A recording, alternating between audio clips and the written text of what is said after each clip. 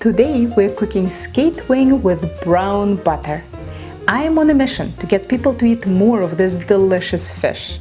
Just because Rachel Ray doesn't cook it on TV doesn't mean you shouldn't try it. Skate is a cartilaginous fish from the same family as rays. Maybe Rachel should give it a try. After all, it's the same family. So what some people call bones inside the skate wing is actually cartilage. Ask your fishmonger for skate wings on the cartilage, but without the skin. The skin is too tough, but the cartilage is very useful for keeping those thin fish fillets moist.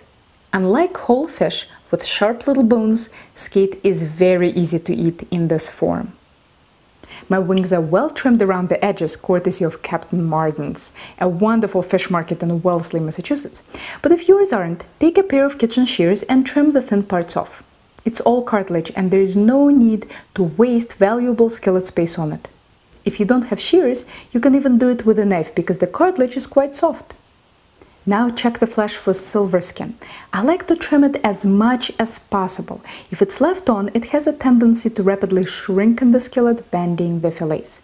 This prevents them from making good contact with the skillet and browning nicely. So those 2 minutes spent trimming are well worth it. Insert a boning knife under the connective tissue and cut to one side to make a flap. Pull up on that flap and cut to the other side. This is exactly how you would trim silver skin of a piece of meat. And if you need more help with this technique, check out my video on trimming a rack of lamb. A little warning for you about raw skate. It makes some people's hands tingle and burn. If you experience any discomfort, try wearing gloves when you're handling raw skate. Once it's cooked, there is no more tingling, unless of course you're allergic to skate.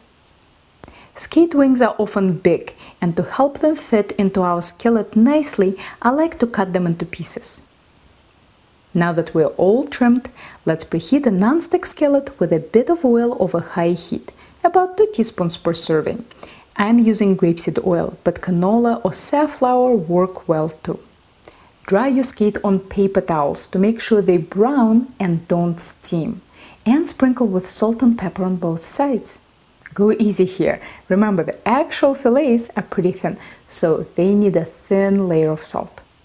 When the oil shimmers, place your skate in the pan.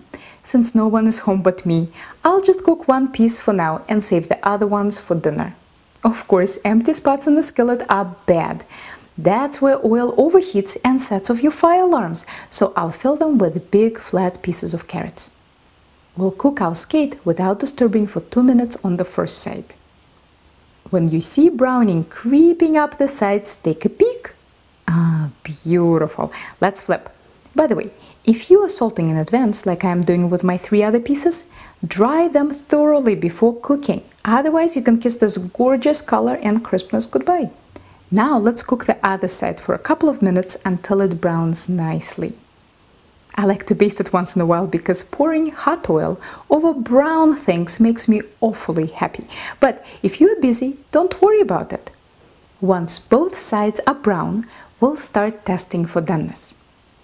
I'll try to separate the flakes in the thickest part and see if the flesh pulls away from the cartilage. It's still a bit stuck, so let's reduce our heat to medium-low, flip it over, and let this side cook another minute. Meanwhile, I'll check the other side. Always check both sides because the fillets are almost never the same thickness. This looks good. I can easily get all the way to the cartilage.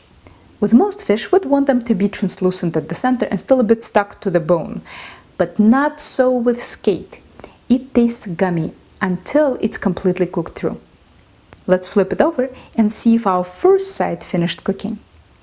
Much better. No more translucency and the flakes separate all the way. Let's get the skate onto a plate. Discard the carrots, wipe out the pan, and make a little brown butter sauce. Put 2 teaspoons of butter per portion of skate into the pan set of a medium-high heat and let it melt. You might think I'm a nutcase for making brown butter in a black skillet. I guess I like living dangerously, and washing unnecessary pans is terribly annoying. Nothing terrible will happen with our butter.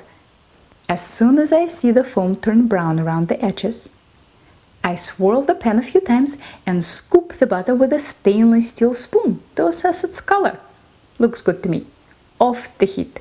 Our skate needs a squirt of lemon or lime, a little sprinkling of chives or the herb of your choice, and the best part, brown butter. Now the eating part. Lift the flesh from the cartilage. Brown on one side and beautifully moist on the other. And pop it into your mouth. When you eat the whole top fillet, flip the wing over and eat the bottom fillet until all you have left is the cartilage. For more delightful fish dishes, don't forget to subscribe to Helen's Kitchen channel. And if you're ever in the Boston area, maybe I'll see you in my fish class.